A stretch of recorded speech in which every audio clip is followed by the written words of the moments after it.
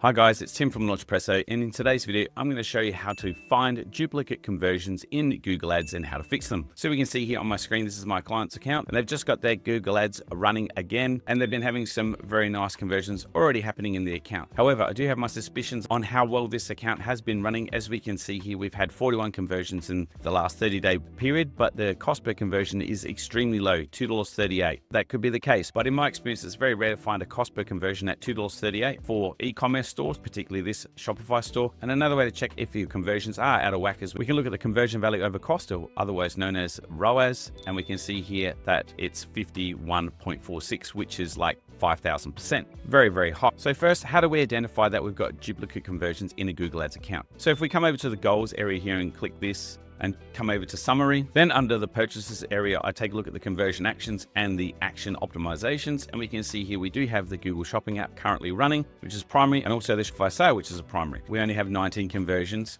and 0 conversions under this one, even though it's a primary conversion, and the secondary conversions, which are coming through GA4, which has been imported in, which are not being recorded as the account default goal within the purchase conversion actions. So that makes me think, what other conversion actions have been set at the account default goal, which could be giving us the false impression that we're doing really well in the account. And as we scroll down here under add to cart, if I hover over account default goal, we can see that more than one conversion has been added in here as a account default goal. Another way to check is to click edit goal, and we can see here that use add to cart as an account default goal has been added here. So that's another issue as well. And we can see here account default goal, one primary action. So we've got some problems. We have to sort this out. And as I continue to scroll down, I can see begin checkout has also been added. Some submit lead forms have also been added. So we've got some big problems. It's a bit messy. They've also been added as primary action optimization. So that means the account's going to optimize for every single one of these actions when this is not what we want to do when it comes to the account default goal. Another way to check if you've got double counting, if we quickly come across to the campaigns, scroll down to where you see active campaigns at the moment, come across to segment, and if we check under conversions and conversion action type, make sure you got your selected date range. And as we can see, it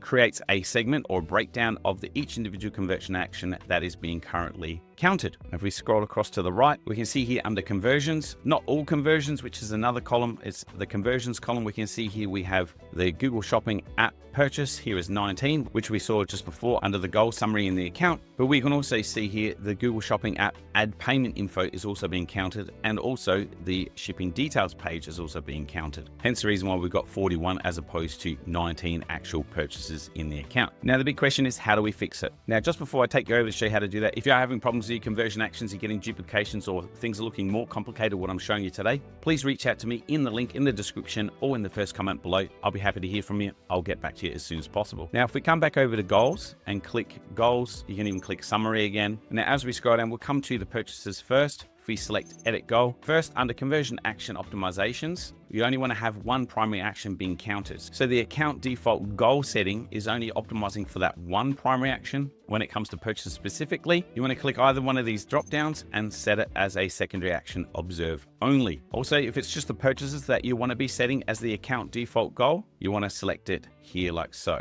And then you click save changes. Now, I'm not going to save any changes at the moment because this client hasn't got started with me just yet. And again, as we scroll down to add to cart, in addition to any of the other conversion actions to the account, you have to determine which conversion actions you want to be counting at the account default goal. For example, you may want to be counting your submission forms. That might be important to you. But in this case, add to carts, begin checkout, we do not want to be setting them as our account default goal. How do we know if we've set our campaigns to the account default goal? Just very quickly, again, I'll come back across to campaigns.